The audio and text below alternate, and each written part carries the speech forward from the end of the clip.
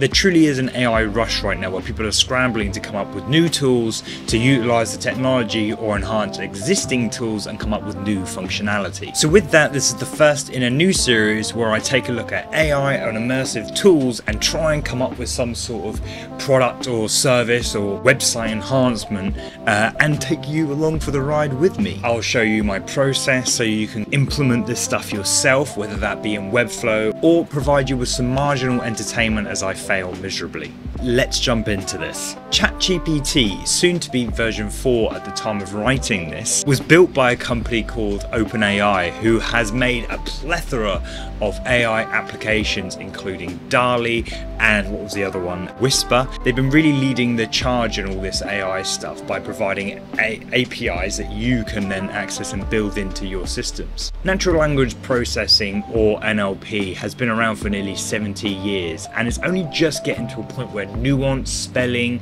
grammar, and how everyone likes to phrase things a little bit differently is becoming something that it can handle very, very well. God, do you remember those voicemails on your phone where it would transfer the voicemail to a text? It would send you like a text or something. Or even to this day, voice automated systems on things like say yes to confirm, or they still don't work. It really is a difficult task.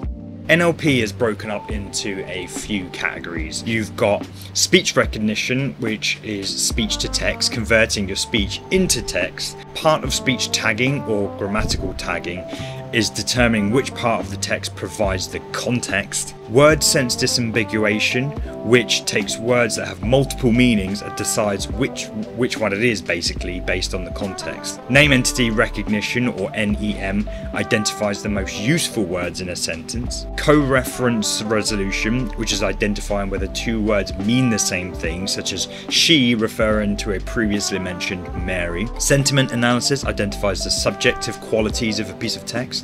And finally, natural language generation, which is basically making a computer sound like a human. So without this becoming an essay on NLP, you can start to see how complex all of this stuff is. So getting back to the point, I love how we can take natural language, how people like to phrase things, and distill that into something that is legible and understandable, and then respond to that in something that they then can understand. It's like the ultimate translation tool. So wanting to use ChatGPT on my website, I found a tool called Any Website. And Any Website is a paid for service where it scrapes all of the content of your website and provides that into a language model for ChatGPT to understand and basically create a chatbot for your website. But my goal was to take this a step further, because I thought it could be a really interesting way to navigate a website. But instead of kind of having menus and links, how about just have them lead the charge and type questions and ask things in the way that they feel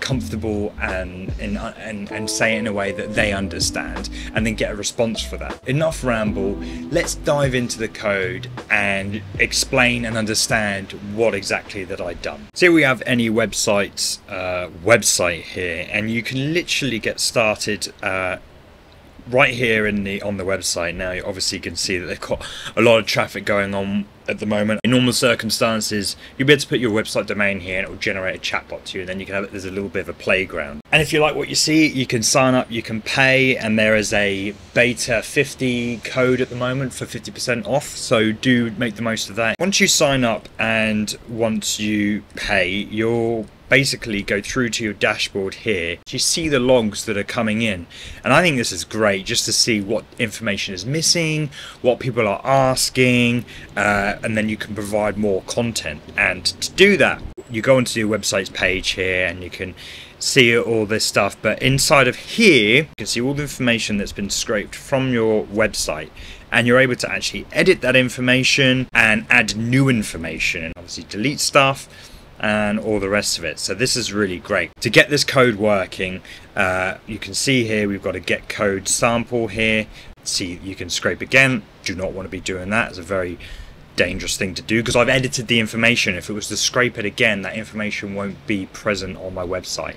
So here is the documentation. I've already fed back that the documentation could be a bit better to play with it, but ultimately if you just want to use it straight out of the box, just copy this code into the head of your Webflow website. What you want to do is copy this, all of this in the HTML here, save, and we should get our little chatbot in the corner there. We have our chatbot working. As I say, I wanted to incorporate this in a slight different way, and you can do that by basically setting the frame mode to true. And already what this is going to do is remove that little bubble there. I'm just going to put it onto the page. What you can also do is specify a div with an ID of chatbot wherever you want to put that. So if we jump into the Jupyter in the Draft website here, yes, it's built in Pinegrow, of course. I have a modal here that I've built, and I have a div with the ID of chatbot inside of that modal. Now this modal is going, let's go into the live website here. I'm triggering the visibility of this modal using a button that I've put on the page. So I show that and it's already loaded, and this is that div with the ID of chatbot.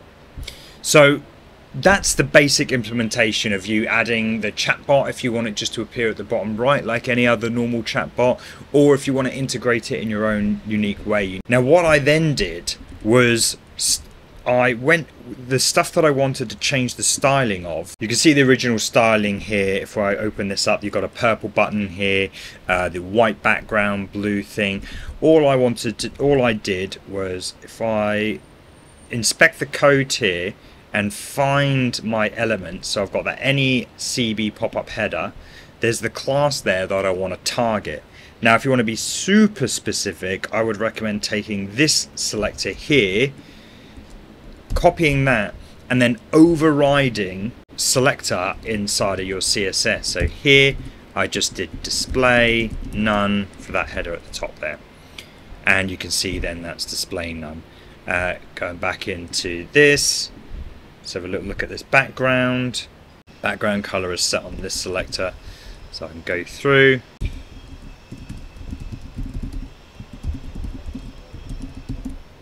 Beautiful, absolutely beautiful. So you can see how you can start to change the styling and all the rest of it from this perspective. Also, you can see that we've got some other settings here, the width and the height. This should make sense, and this should be in a string, just to let you know.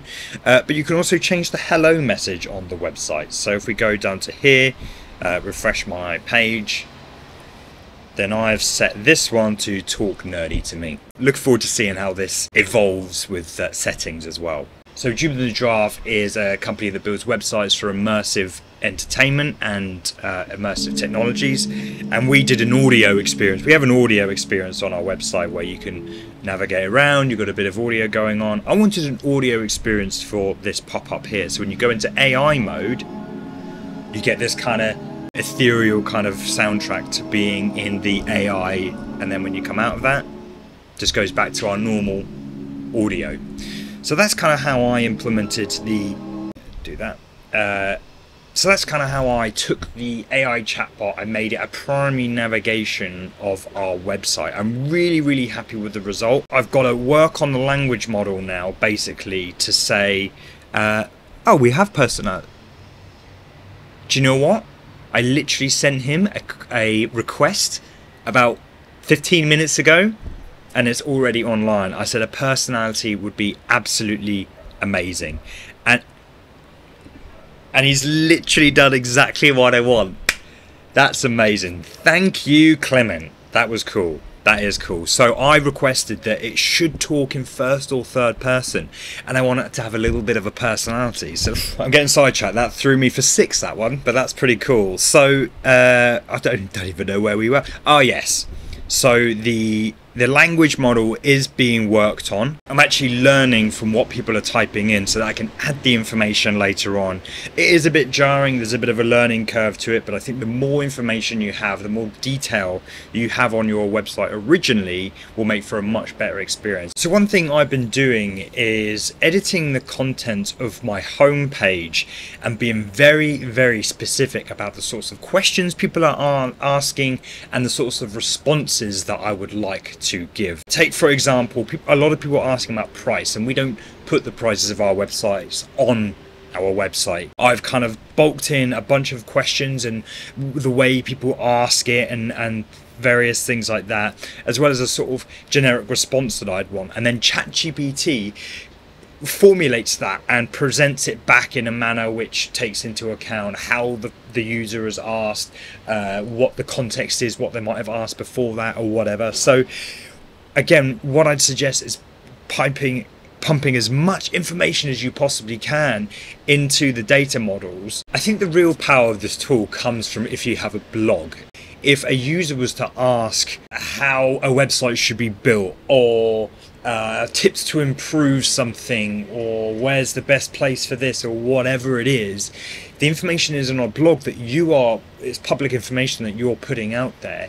Your chatbot can also be the source of really useful information right there in the chat experience. So if you've got a blog, if you're adding more information in the language model, then I think you're onto a really, really powerful website assistant over actually just generally being a chatbot. I hope that was interesting and I hope that was helpful. A friend rightly said I'm trying to introduce a new paradigm here of interacting with a website, so I look forward to seeing how people use it and if I can improve it in any way, basically.